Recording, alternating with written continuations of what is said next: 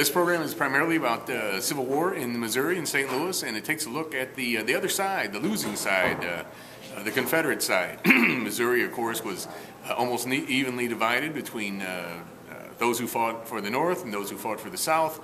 And really, Missouri was the only state that did that. And so this is a look at the story of the Civil War in St. Louis and Missouri from the Confederate point of view. So what I want you to know is that we are in St. Louis. It's 1878. 1878. So the Civil War has been over for 13 years. I'm not a ghost who's come back from the past to visit you. You have come back to the past to visit me. We're all standing on a hillside overlooking Gratiot Street Prison. Now, every time I say to you Gratiot Street Prison, I want you to think of a medieval fortress. I want you to think of possibly the worst place you could ever be. It's got a round tower in the center, made out of cut stone, so it's white. It's about 4 stories tall.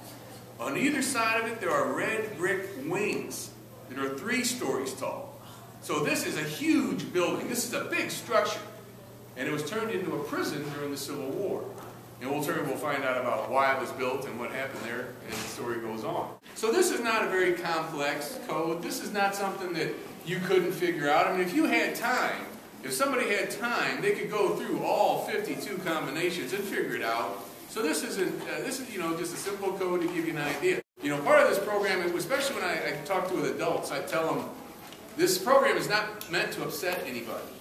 But if what I said and some of the things I talked about weren't upsetting to you, I didn't do a good job, because this is an upsetting story.